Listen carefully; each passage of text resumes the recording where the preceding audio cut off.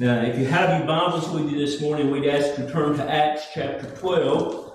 When Jarrett began reading from there, it made me a little nervous, but the Lord knows all about that. And this was not the sermon I had planned for the day, but the Lord would not let me get away from it.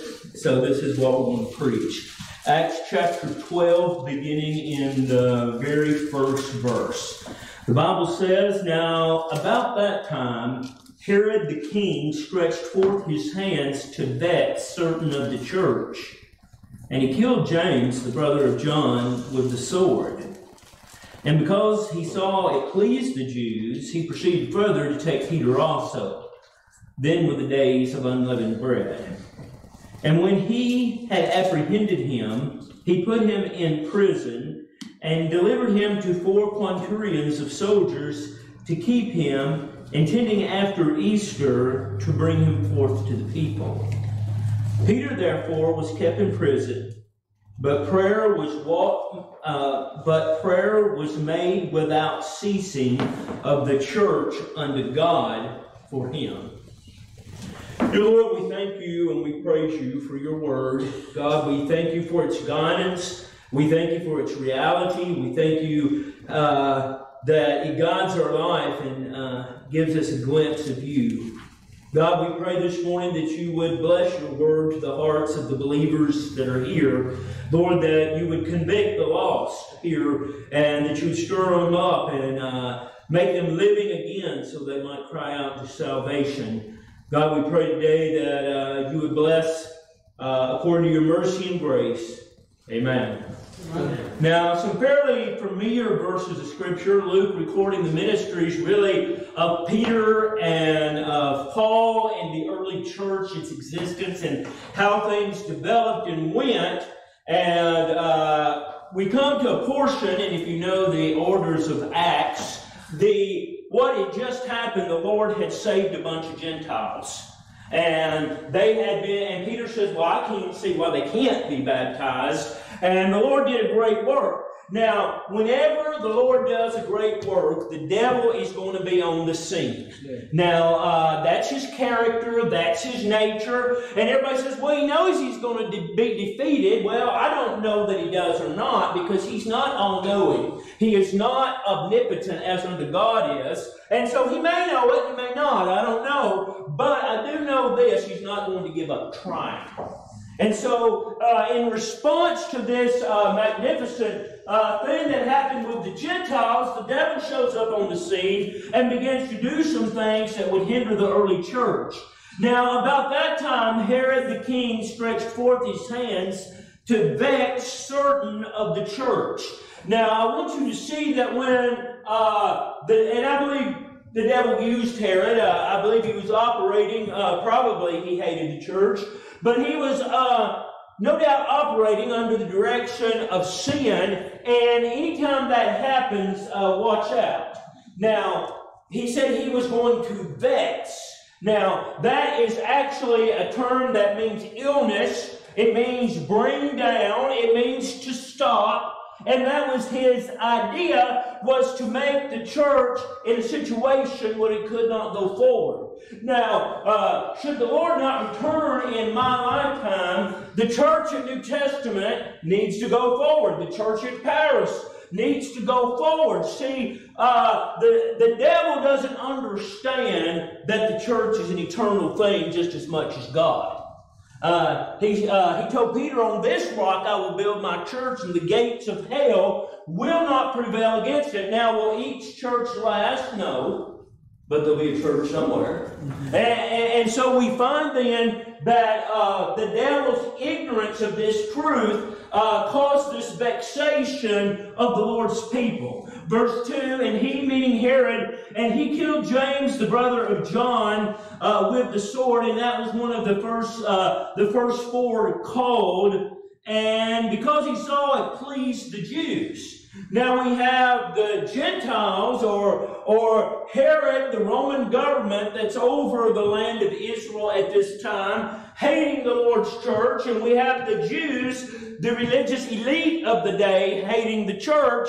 And you know what? We've about come full circle of that again. Our government hates people like us. And it's becoming more and more apparent. We're the bigots. We're the short-minded people. And the more you stand for the Word of God, the more you're going to see that. Now, also out there, there's a group that's loosely called churches that equally hate us as well. And so we see that the time of Herod has come again. We see that it's very much like that in the day which we live. And as Brother Jarrett alluded to, it might be in our lifetimes that we see executions beginning because of what they propagate to be hate speech. And so we see that's the environment and the time that they were living. Verse 3, and because he, meaning Herod, saw that it pleased the Jews, he proceeded further to take Peter also. Then were the days of unleavened bread. Now, I don't know if this was a year after the Lord's crucifixion or resurrection, or 2 years. I've heard thoughts on both sides. I mean, it's really immaterial when it comes down to it. But I want you to see that the Jews, once again, just like in the days of Christ, didn't want to happen during the Passover. And because they were religious, they were self-righteous. Now, they wanted him dead, but they just didn't want him dead in the day of their religion. That's kind of, again, come full circle. Everybody's religious, but nobody believes the Word of God. And so we find that he stopped or postponed in honor of the Jews. Now, this did not happen by accident. It was the Almighty. Anytime a life is preserved or taken, you can write it down. It's under the act of the Almighty God. And what we need to do is accept it, if we can, and say that's the movement of God and just take it for what it is. Verse 4, and when he had apprehended him, meaning when Herod apprehended Peter, he put him in prison and delivered him to 4 quintorians of soldiers. Now, if you remember when the Lord Jesus Christ died, as he lay in his grave, remember the deceiver said that in 3 days he would rise. And he sent 16 soldiers over there to guard the grave of the Lord Jesus Christ, and he rose anyway. Now, no doubt this preempted this same plan. I've seen him get away once. He's not going to get away this time. Now, and it's told today among the Jewish culture that the disciples stole the Lord Jesus' body and hid it somewhere else. I know people who believe that. And so we find that to avoid that a second time, he had this plan to keep them blocked. And when he had apprehended him, he put him into prison and delivered him to 4 quintorians of soldiers to keep him, intending after Easter to bring him forth to the people. Now, if you remember, the Roman government was one of those governments that wanted to make everybody happy and nobody mad. Does that sound familiar? Does that sound like something that might be happening even in the day which we live today? And so this Greek festival called Easter began to be mixed and mingled with the Passover so that it appeased everybody. And today it is mixed and mingled with supposed Christian Easter, which is nothing but a feast of fertility. We shouldn't have anything to do with it. It has nothing to do with the resurrection of our Lord Jesus Christ. All it is about having multiple babies. And so we find what we ought to do is leave that alone. And we find here that it was appeasement. We live in a day of appeasement. As long as you go with the flow, listen, you're going to be okay. But the minute you say, no, that ain't right, and I ain't going to do it, you're going to have problems. You're going to have difficulty. And so we find that it was the same way then, and a repetition of the day which we live in today. Verse 5, and Peter therefore was kept in prison. Now, I want you to see that we are not exempt of that in the modern day. It's going to get worse, and those times are probably coming again. I probably will live to see them. You two and Jarrett, you will live to see them. I will guarantee you that it will happen. And so that time is being repetitious as well. Now, I want you to see, if we got into prison, we about ready to be throwing the towel, would we not? Yeah. You know, everyone in this room, except you four, know someone that's been in prison because he would not bow down. And that is Wayne Adams. He went awry. Very sorry about Wayne. I don't hate him. I'm sorry, because, tomorrow it could be me.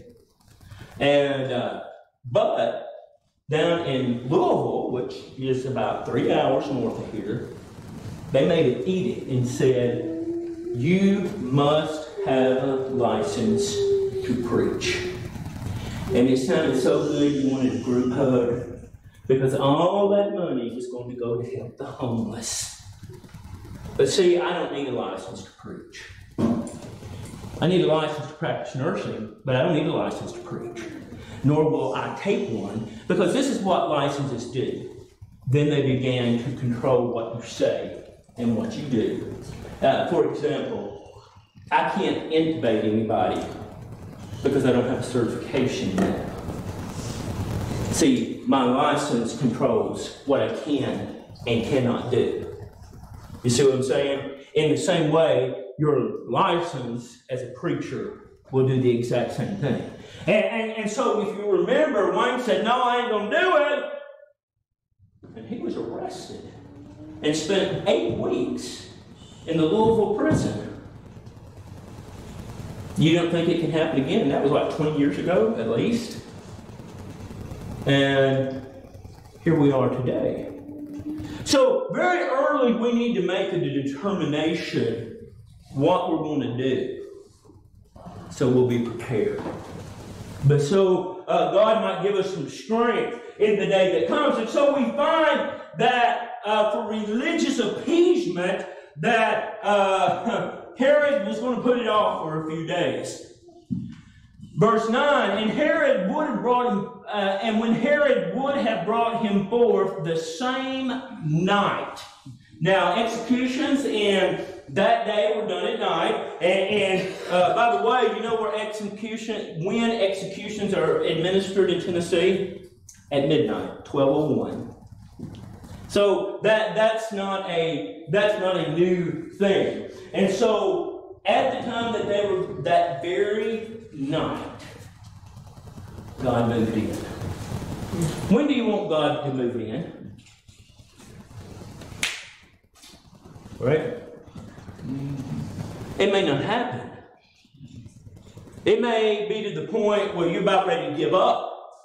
It may be to the point where you've thrown in the towel. And you say, why would God do that? To give Him glory and honor and raise up His name. I came this close to death, and God began to move. That's why, for some glory and honor. There's not one thing that He does. And you remember He says this, for this reason I rose up, Pharaoh. Do you think that rebellious, ungodly man did all that ungodliness on his own? Study the life of Pharaoh. Sometimes it said God hardened his heart, and sometimes it says He hardened his heart. You know, that I've always read that very carefully, because it is scary that you can harden your own heart. That's a very scary thought, is it not? And so we find that it was down to the wire, so to speak. It was time for this execution to be carried out. And we find midway of verse 6, Peter was sleeping. Now, I've always found that to be very interesting, and there's one or two things that was going on. Peter had so much the peace of God that he was sleeping, or he had given up and thought that it didn't matter anyway. Now, if you remember in Acts chapter 3, I believe Peter had gotten behind being one that denied the name of Christ. I believe he'd gotten past being the one that, and was now that would even present the gospel to the Gentiles, and he had moved forward in his ministry. So I believe he just had the peace of God. That's my own opinion. I don't have scripture and verse for that. That's just my opinion. So with that, I ask you, do you have that level of peace? You know what, church? Death is coming. It's a very much reality. You may go peacefully in your sleep, or you may get hit by a truck, or you may writhe in cancer for over a year. I don't know. But I can assure you this, death is coming. Right. Are you going to have the peace that Peter did? Are you going to have the solitude that Peter enjoyed, knowing the very next morning that his neck was going to be on the block, he was going to lose his head, and he went to sleep out of the goodness of God? That is where I want to be. That is where I want to live. And listen, you don't live in that spot by simply reading the Word of God. You don't live in that spot by being a five-pointer. You don't live in that spot by going to a sound church. You live in that spot by effectual prayer. Time and time again. You know what? I want my relationship to the Lord Jesus to be like this. That's how I want this intertwined with myself. You know, I can't think of his name now. They're starting that church back up over in Central City. And the old man that pastored there for years, we was preaching a meeting together at White Plains Baptist Church, and he died during the night during that meeting. And his wife told me this, his widow told me this, because I went to the funeral, that in the weeks before he died, he'd be walking through the house talking, and she thought he was saying something to her, and I wasn't talking to you, I was talking to the Lord. That's an intertwined relationship, isn't it? That's the kind of stuff I want to have. That's the relationship I want with the Lord Jesus Christ. And I believe Peter was so peaceful with whatever went down that he was good with it because God was good with it. And he went to sleep on the night before his execution, bound with 2 chains, and I'm assuming that means one on each side or maybe on his legs. I don't know where the chains were located. The Bible doesn't say, it just says there's 2. And the keeper before the door kept the prison. And behold, the angel of the Lord came upon him, and a light shined in the prison, and he smote Peter on the side. Now, you get a picture of this morning, and the Bible says that the chains fell off, and I know me and Eric know, and Donna probably knows, Junior used to have this huge, heavy chain down in the shop. I guess it's still there. The links were that big and they're iron. And you would try to pick it up, and it's all you could do to get the chain off the ground. And you know, if you dropped it, it made a horrible sound. You know what? You'll hear nothing unless God opens your ears. He that hath an ear, let him hear. Mm-hmm. You ever wonder why the guards didn't wake up? Their ears were muted. Just like a spiritual ear, you only hear what God wants you to hear. You only hear what is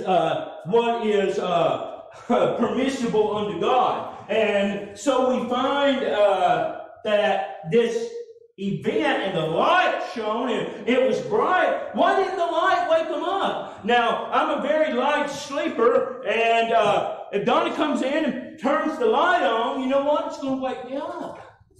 That flash of light. Why did the guards not wake up?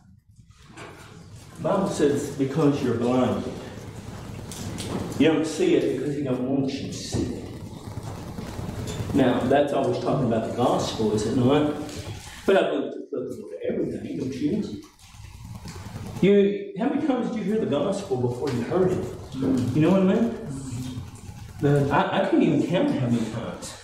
I'm honest, I don't even remember the first time I heard the gospel. Right. I truly don't. I mean, I'm supposing I was like these two.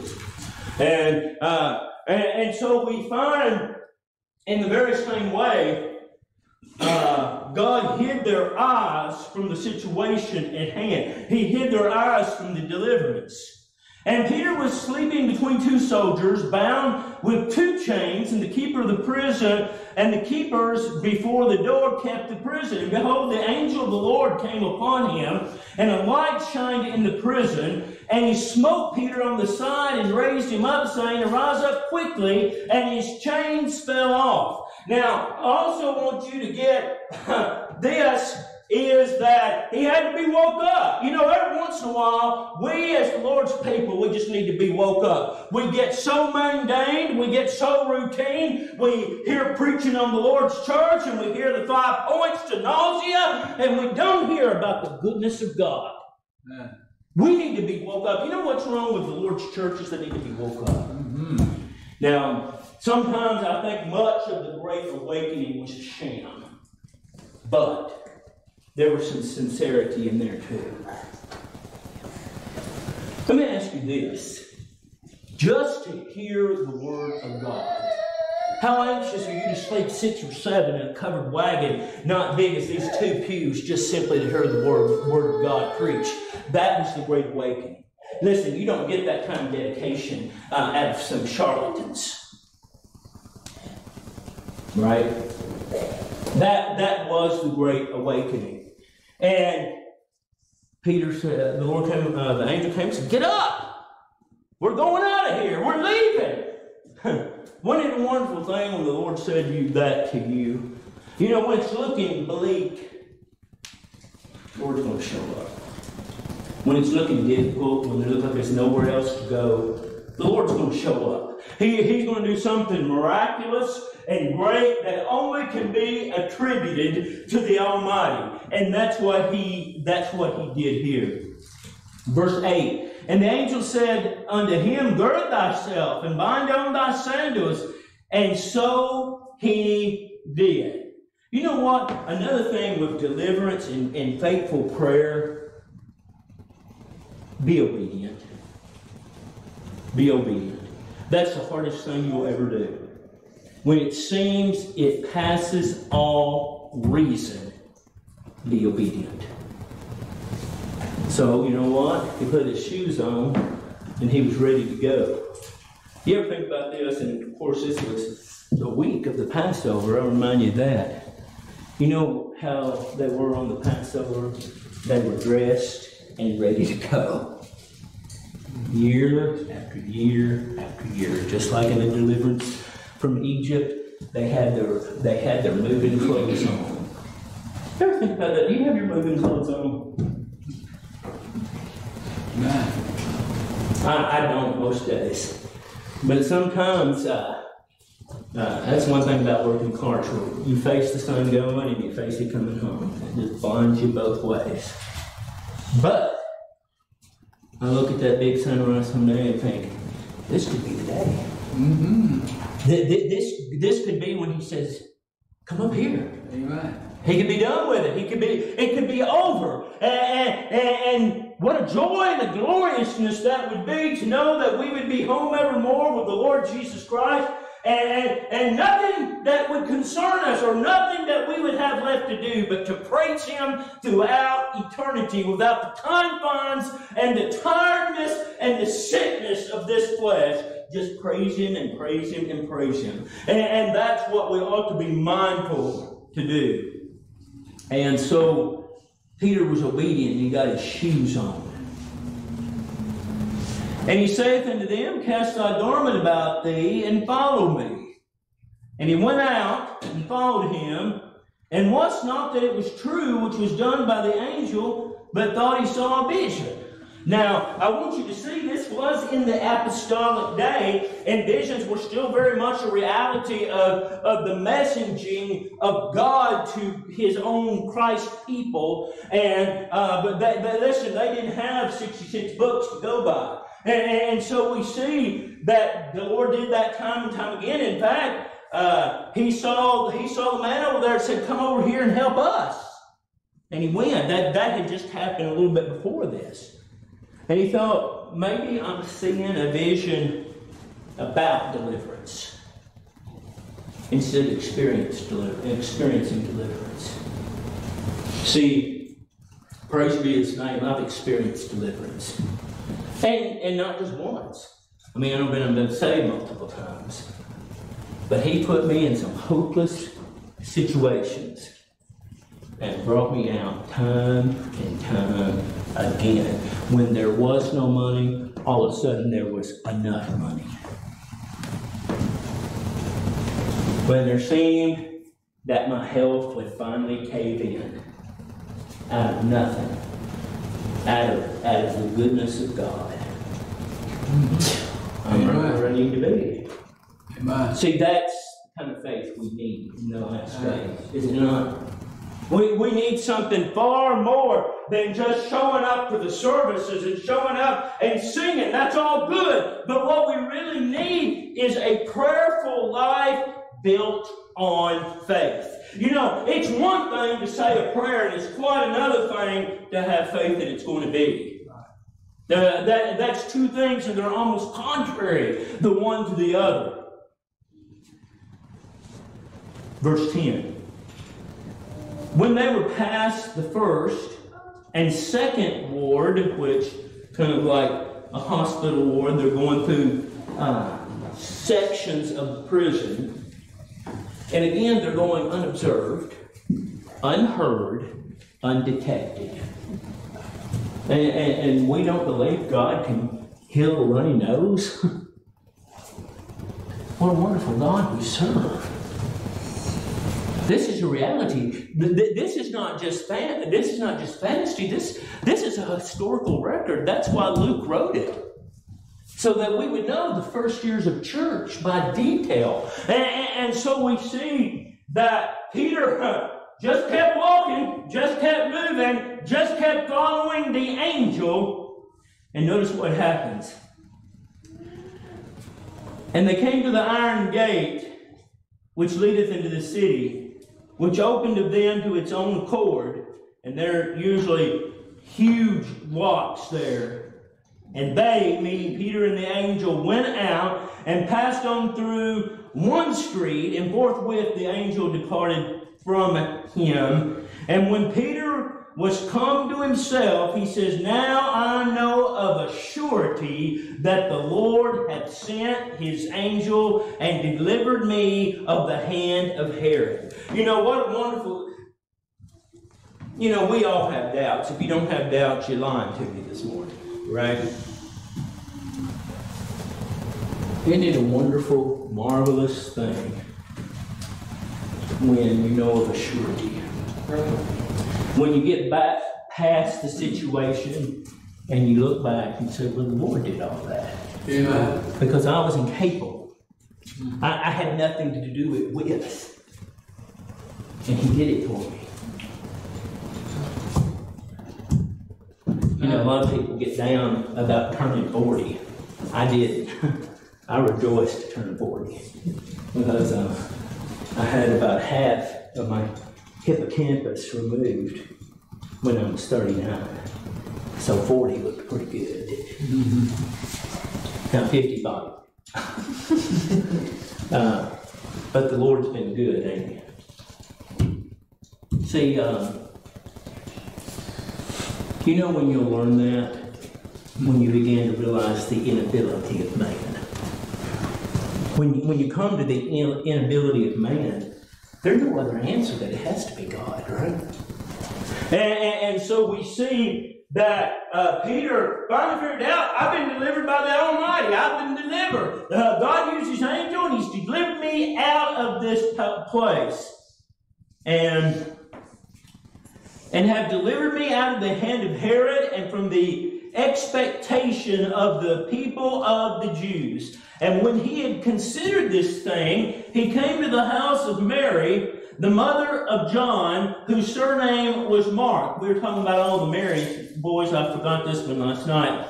And they were gathered together praying. Now, you think about that, and the Bible tells us at least twice to be in constant prayer. You know what? For this old boy, it's an impossibility. I mean, you got to sleep sometime, right? But I can be in the spirit of prayer. See, the reason our prayers are not effectual and we're not always ready to pray is because of the sin we allow in our lives. And then sin has to be dealt with before you can even cry out to the Almighty about your need or about your situation or about even about praise. And so we find then that how's your prayer life? See, you're not going to get an effectual prayer as a corporate church by just sitting around. By just going through a routine. What gives you effectual prayer is staying focused on the things of God and staying focused on your prayer life. Very few of us have an effective prayer life most of the time. Verse 11, and when Peter was come to himself, I read that. And when he considered the thing, he came to the house of Mary, the mother of John, whose surname was Mark, and many were gathered together praying. And as Peter knocked at the door of the gate, a damsel came to hearken, named Rhoda. And when she knew Peter's voice, she opened not the gate for gladness, but ran in and told how Peter stood before the gate. And they said unto her, Thou art mad, thou art crazy, thou hast no sense. That's what that means. Isn't it a marvel to you that they got what they prayed for, and at least at first didn't give credit to God?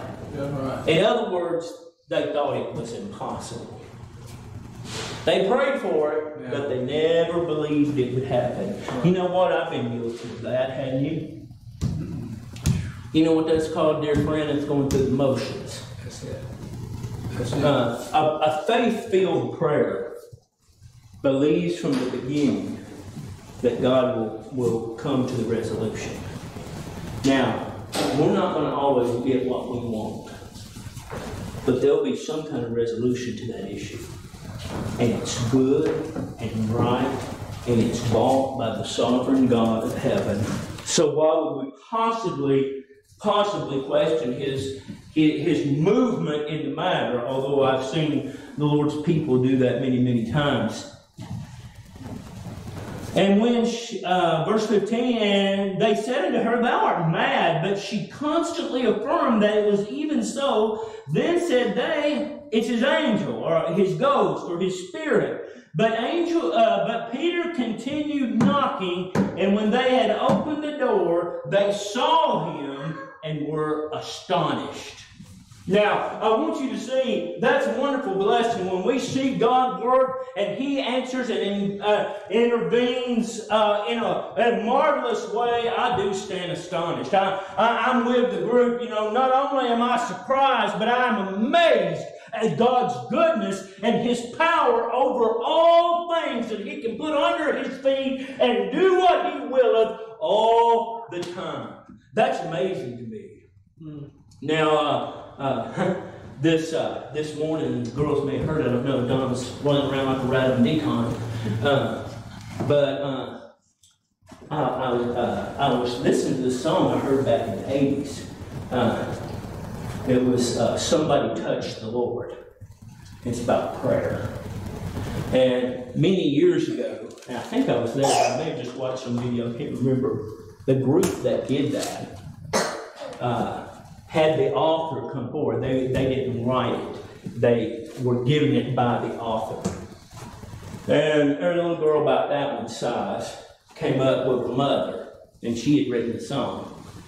And she'd been given the news, and they did, for what was in the 80s, the highest level of ultrasound you could get. And they told her the baby had multiple congenital abnormalities, that it was had a heart condition, had a mental condition, or a delay up here.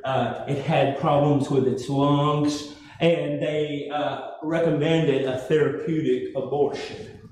And being a Christian, she said, well, I certainly can't do that. But she was down and out and discouraged. And she got to the point where she couldn't even pray for the little girl that she was carrying within her. And she began to call on all her friends and said, I'm in bad shape. I can't pray. Pray for my baby. Well, it went on. She delivered that baby. And it was just as healthy as a horse. And the little young'un was on the stage, just as healthy as this one, walking along. Somebody touched the Lord. That's right. Was the ultrasound wrong?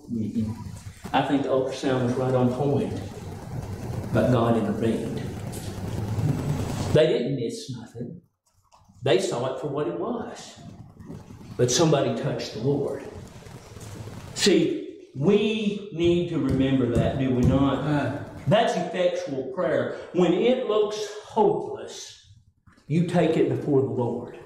When there's no options left, you take it before the Lord. You lay it all about Him and put it before Him, and He will bless mightily in the most unusual ways. And so we see that even the other believers were amazed at what God had done.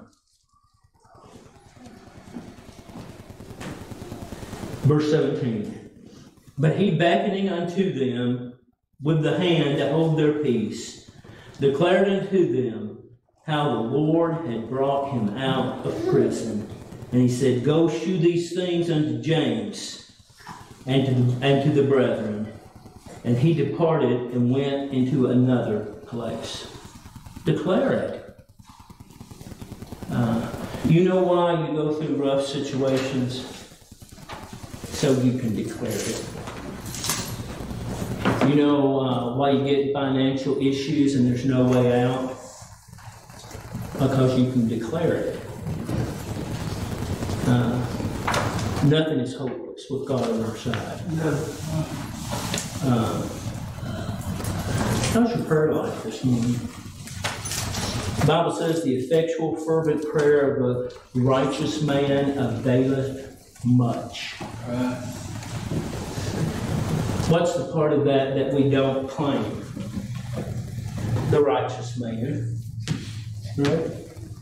You know why our prayer life is so muddled most of the time? Is there's so much sin in our lives. And listen, we live in a day and age where not only is it tolerated, it's celebrated. The stuff we see today is atrocious, will be normal in one generation. You know, the Bible says this, and there rose up a generation that knew not God. That's right. We're there. Yeah. We're there. What are we going to do? Pray about it. Could you imagine the corrupt generation that we live in? And boys, all four of you, that's your generation. I don't mean bad, but it is. That there was a great revival. Men that are so debauched that they run with other men, saved for glory and the honor of God. Mm-hmm. Women that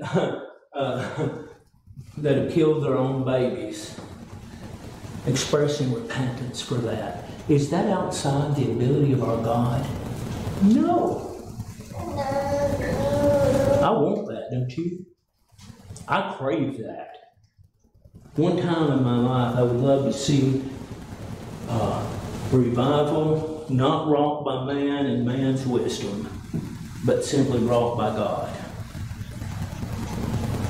You know, I always think about Brother Noah Broughton. You remember he preached that unbelievable revival at Bumpus Mills. And Adam was saved, and that old FBI agent was saved, y'all remember? And there was one other. I was trying to think the other day who that was. It never came to me. That gave me enough taste for it. I wanted it more. What about you? I really desire that more than anything else, but I've come to this conclusion. It's not going to happen with us being mediocre. It's not going to happen going through a routine. The only way that that's going to happen is God's people to get back to prayer. Pray in specifics. I pray for my grandchildren. I pray for my lost children. And I pray that I might receive a reviving of God's people. That's the redeemed already. We need to see a revival among that group too, just as much as we need to see the lost saved. So, how's your prayer life? If prayers walk to be made, which is what the Scripture just told us, how's your prayer life?